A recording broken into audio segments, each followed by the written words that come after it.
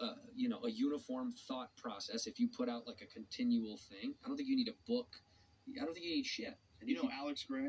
The visionary artist? I'm sure you've seen his work. On every dorm room wall of someone who smokes weed, they have an Alex Gray poster. It's Jad or Justin Bua, the piano guy. You've seen that was also in the dorm rooms. This is Alex Gray. Yeah. You've seen his work. Well, Alex Gray started a religion, like a legitimate religion. Like he's a real, like really spiritual person. Like legitimately, when you meet him, you're blown away. He's the real deal. And he has a church that he built that is designed around his art.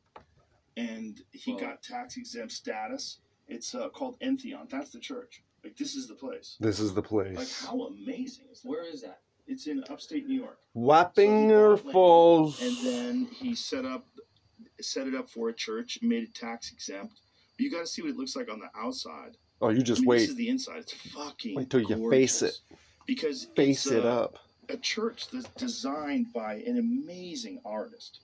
Whoa. That's the outside of it. Look at that. Entheon. Play that video. Entheon. Play it. Plays it. Yeah, go full screen, please. It's amazing. Oh my God. And you know, this guy's been an incredible artist forever. But he had, the first time he came on the podcast, he had just